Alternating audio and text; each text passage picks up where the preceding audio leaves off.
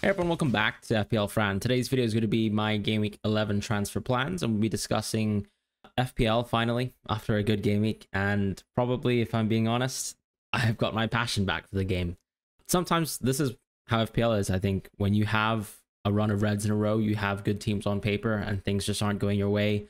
It's really hard to try and I guess rationalize a lot of the outcomes. And on a game week like this, I can just appreciate that I was super lucky across the board and can be very happy about a lot of the outcomes. My team, everything except for one person and one player, which would be Dominic Calvert-Lewin. But we'll talk about him in a moment.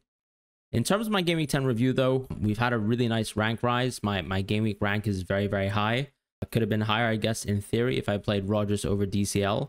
A lot of people will probably immediately, instinctively point out to that, and I think that's fine because in terms of the outcomes, Rodgers came off at 68 minutes. I think he wasn't actually injured when I was watching the game. He had a knock, looked in pain, and was subbed off immediately for Duran.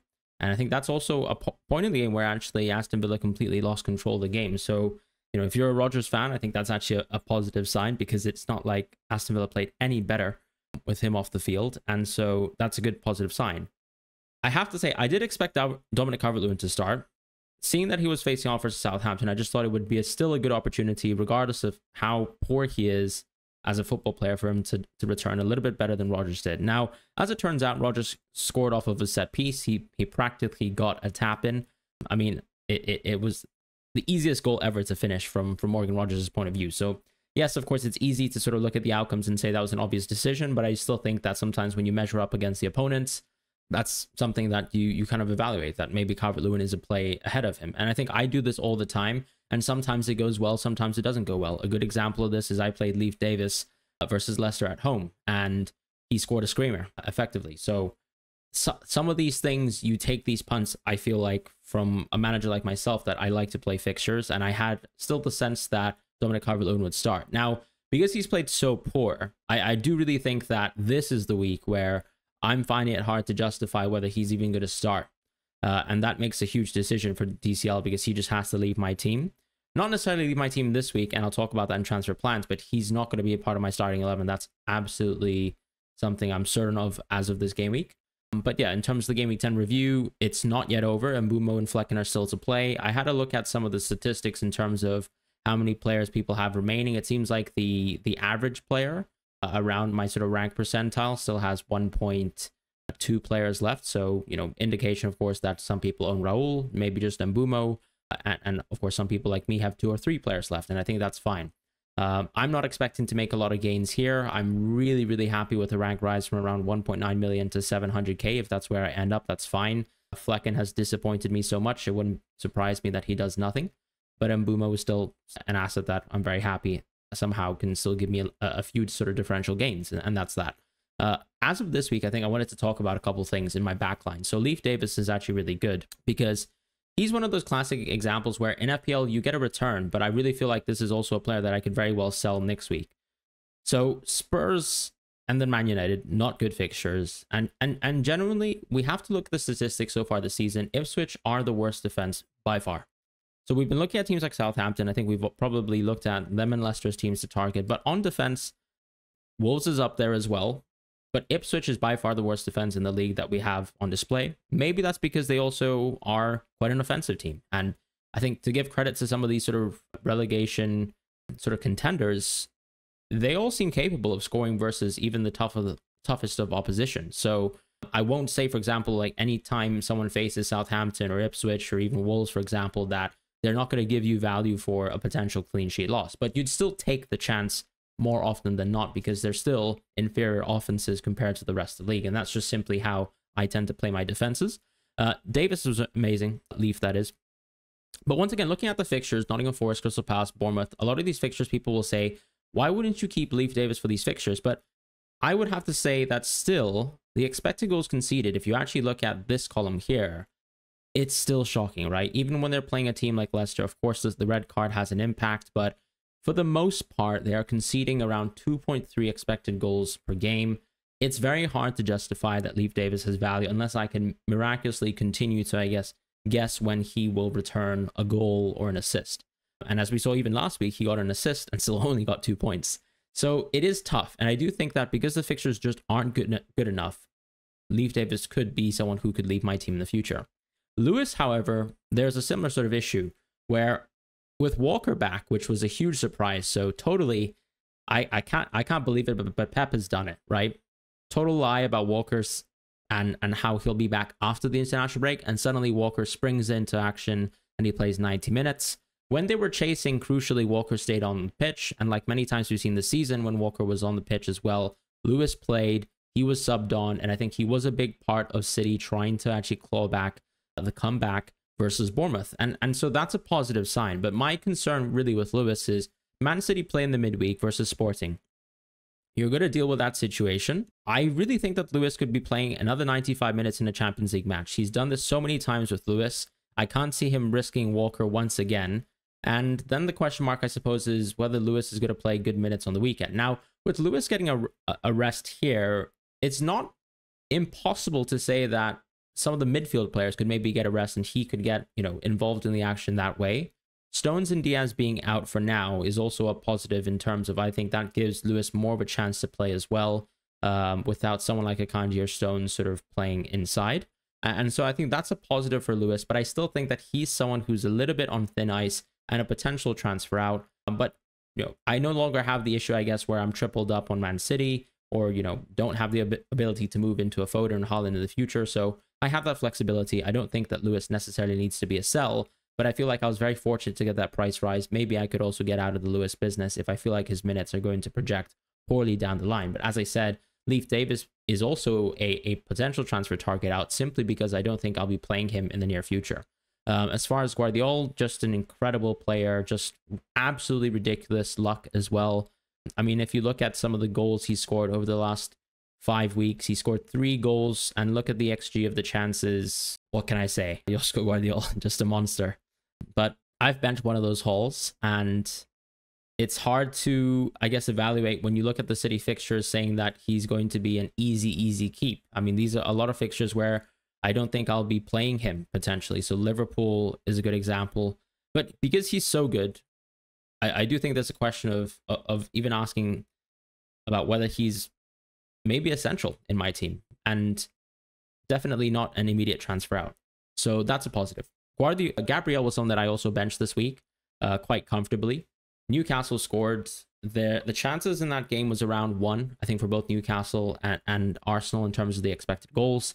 So I feel a little bit fortunate to have benched Gabriel, because I think the skill issue here is maybe not reading into the fact that Pep totally lied and Walker somehow magically appeared out of thin air. But hey, that happens. And Gabriel is very good for me. I think as soon as the Nottingham Forest fixture comes in, we can obviously give a lot of credit to Nottingham Forest as a team, and I'll probably talk about them in a moment, especially around my transfer plans. But Nottingham Forest have been a very, very good team this season. But I would still, picture them as a team that is definitely more tilted towards defense and less tilted towards offense. They clearly did score 4 or I think 3 versus West Ham with the red card of Edson Alvarez. But the main thing I would still say is that Nottingham Forest, in my opinion, is still probably a bottom half offense. Some people might take offense to that. As I said, I don't think that separates from the fact that Chris Wood is probably an absolutely insane pick, and he clearly isn't in my team. But that's just the point in terms of the overall team offense, as opposed to, how I feel about Chris Wood, the player, that sort of thing. Clearly, Chris Wood is fantastic.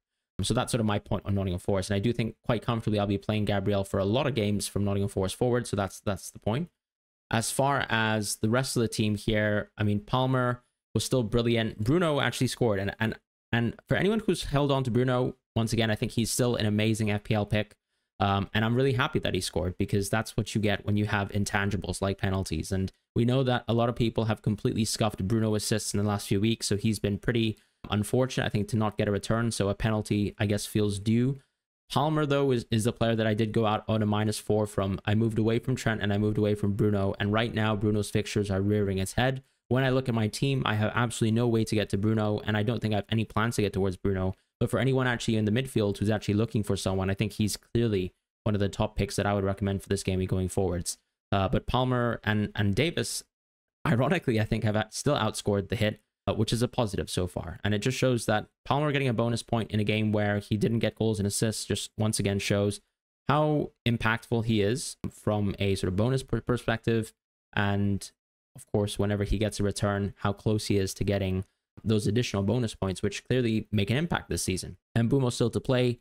Nothing to say about him because he's clearly a very easy hold. And Salah was the big player that I made moves for, right? 2 transfers this week where I went from Salah, or rather from Haaland and Dibbling to Salah and Cunha. Felt good because Dibbling actually got benched and Cunha did well. Or Cunha, sorry, actually, I apologize. I probably should be not mispronouncing his name. But yeah, Cunha actually got an assist and probably could have got maybe another assist. I think Sarabia was a little bit more decisive as a player within the game.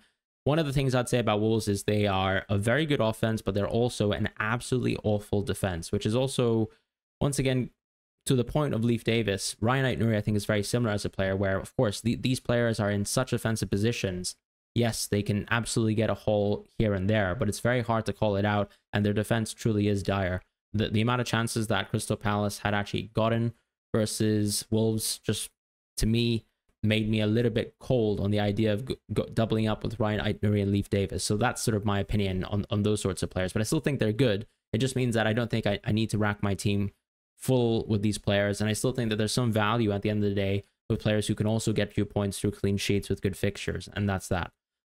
As far as offense, clearly Calvert-Lewin is awful. Solanke, probably the biggest story of this FPL game week is that whole narrative of how we react to sample size. I personally think that I was a little bit cold in Solanke because anytime you have a player who doesn't get involved in action for the last 3 weeks, that's fine.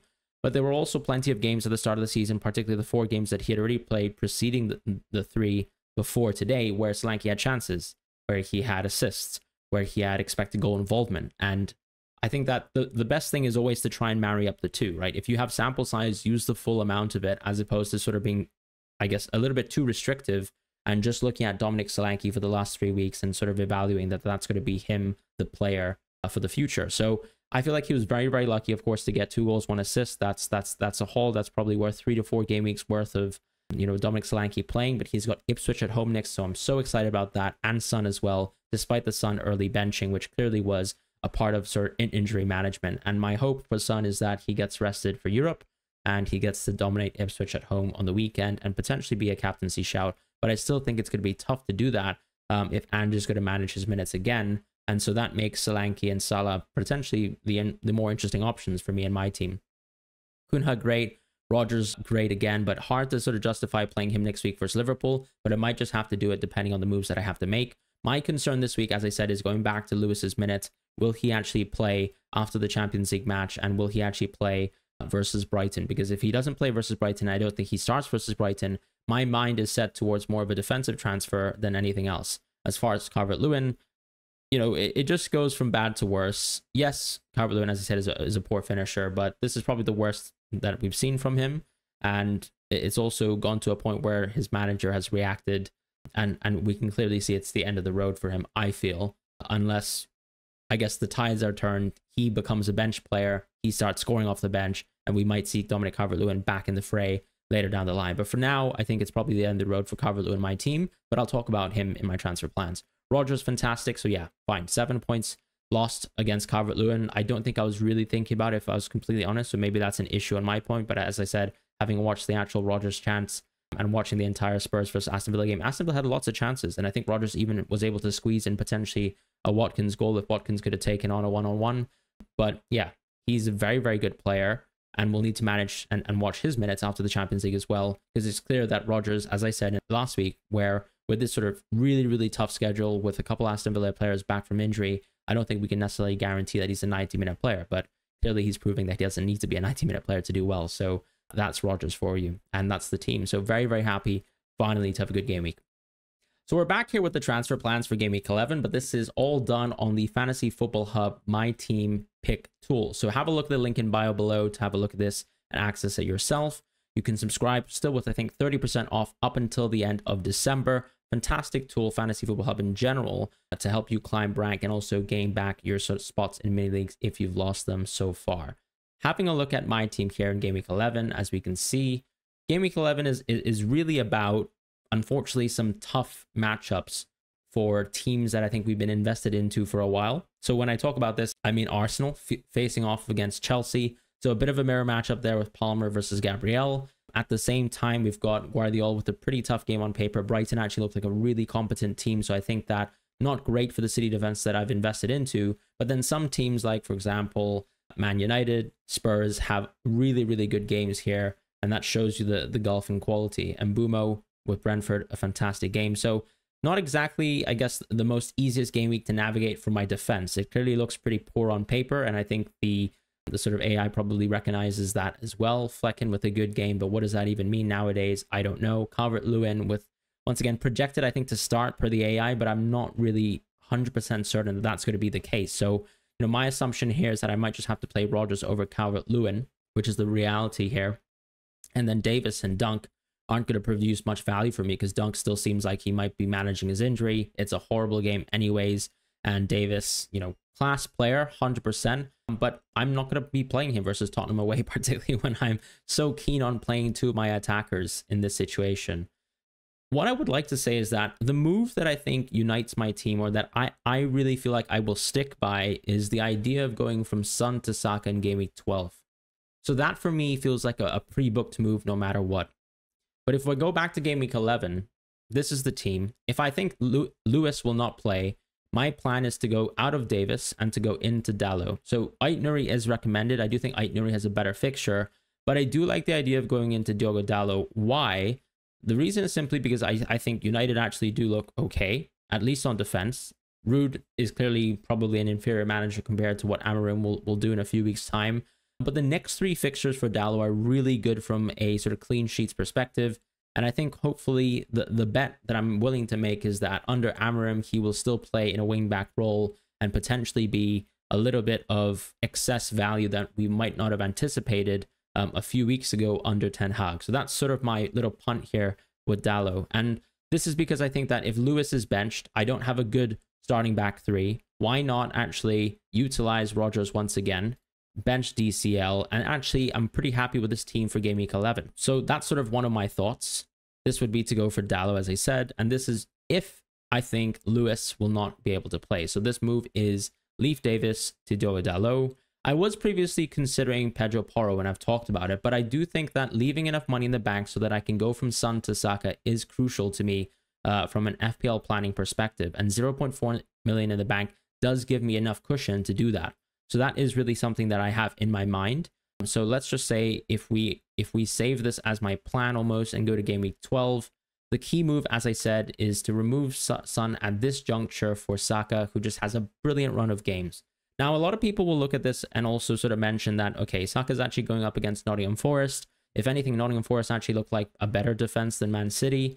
Why even make this move? First of all, I think that there's a home and away aspect to it, so I do really like bringing Saka here. Son has clearly always historically been very good versus Spurs, so I'm sure a lot of people will make that point too. But I really find it hard to back against the idea that I really want to start with Saka with a great clean slate of games, and I do think that he's still someone that I would like to have over Son. And because Solanke now sits in my team, and maybe with a bit of hindsight, I feel less worried about him as a football player in my FPL team. I'll be able to play him anyways, and I can even field in Dalot, for example, in a game week like this if I want to bench Solanke as well. So that's something that I really want to do. And I think that Game Week 13, that's the week where I'll be selling Dominic Calvert-Lewin. This guy is awful.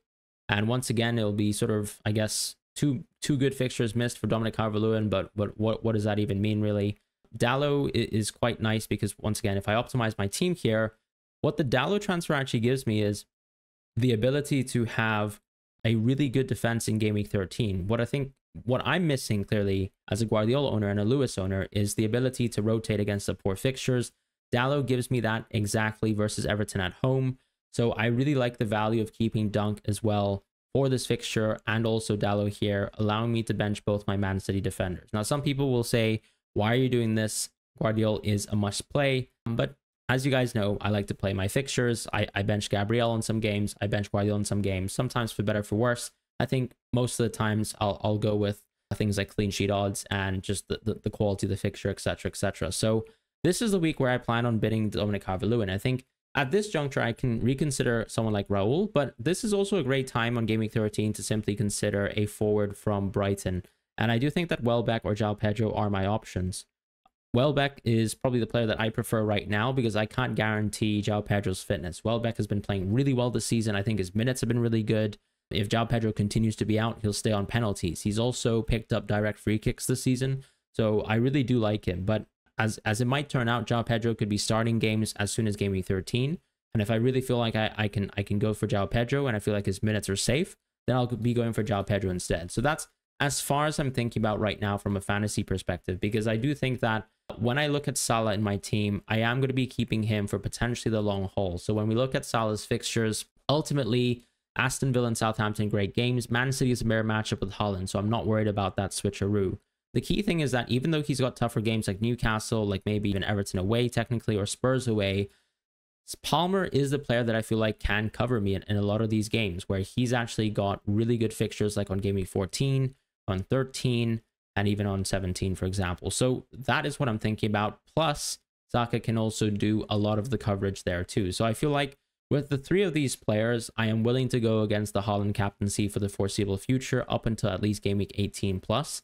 I still think that Salah will be my captain on game week 18 because I do believe that that fixture is Leicester at home. So really, we're talking about me coexisting without Haaland for a long, long time. And ultimately, I'm actually really comfortable with that. So those are my plans up until game week 13. Now, this is specifically, as I said, if Rico Lewis is out, or at least I predict him to not be able to start in game week 11. But what if I do predict Rico Lewis to start?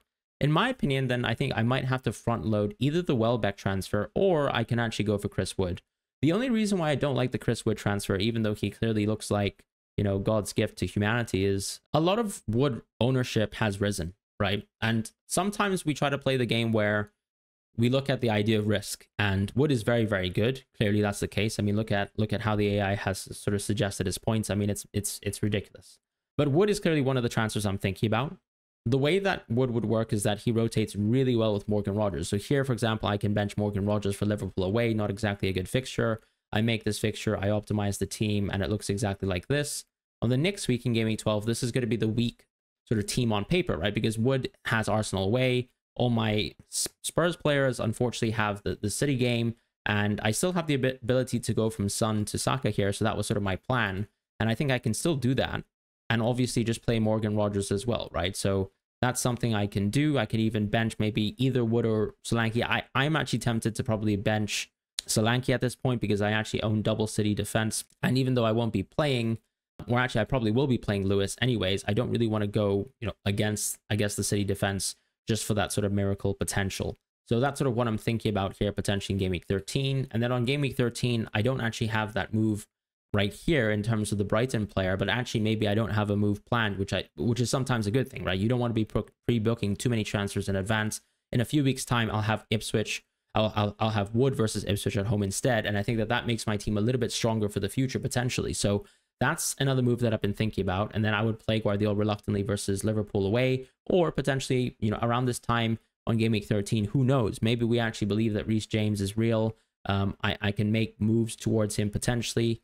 I don't have too much money in the bank, so that's one of the issues, but it could be the case that I actually move Lewis out eventually as well, and then bench Guardiola, so that could be an option, given that Reece James is actually at 4.9 in the defensive position. If he's alive, if he's all good, I could be actually owning him for a decent run of games here for Chelsea, which I think is quite good. The AI clearly predicts that his minutes are going to be poor for the meantime, which I think is fine, right? Understanding or trying to predict Reece James's minutes is very tough when he's actually someone who's not completed too many games of football in a row in the past, but he's actually, you know, played quite a fair few minutes in the last few game weeks. He gets the rest, I guess, within the European fixtures, and he's been playing really good minutes in the Premier League. So I do think maybe, just maybe, Reece James could be back, and so he could be an option clearly for game week 13, but it's hard to be 100% sure about it. But as I said, Lewis to James could definitely be on the cards in a few weeks' time if I have enough money in the bank to go there, because clearly with the 0.1 here, I don't have that accessibility per se,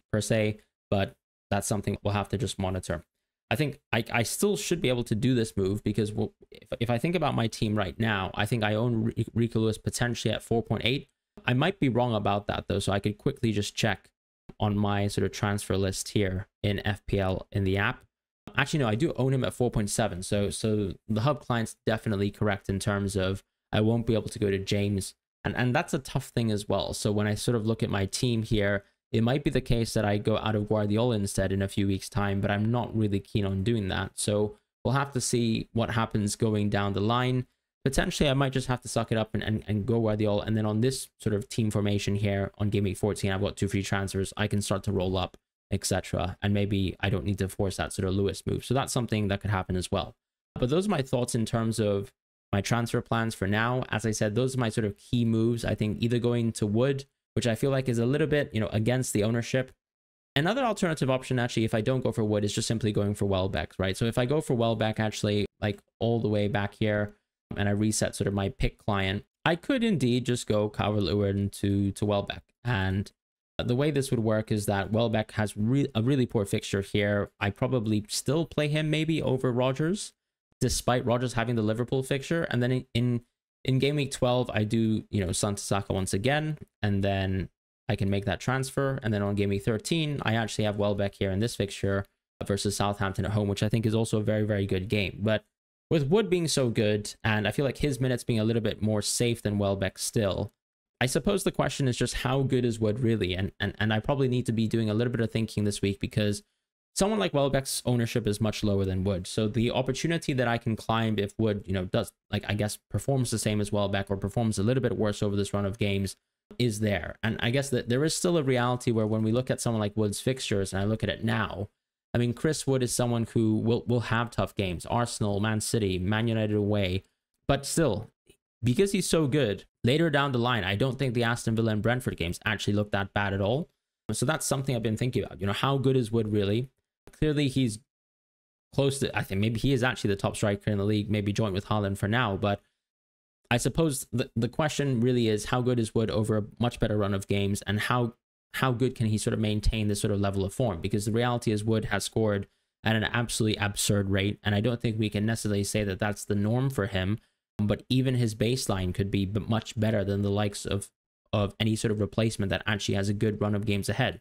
Because when I look at someone like Welbeck, I do think he's got better games. He has Southampton, Leicester, West Ham, these sorts of fixtures, which were fantastic, for example, for Wood, and I can imagine they can only be good for Welbeck too. But even still, Welbeck is not someone who has got good fixtures on Game Week 11 or 12 himself, whereas Wood actually has a really good one on Game Week 11. So I do think I'm leaning closer to the Wood move, but it really does come down to those Lewis minutes in the Champions League. So I will be monitoring that, but those are my transfer plans for now. Thank you guys so much for watching.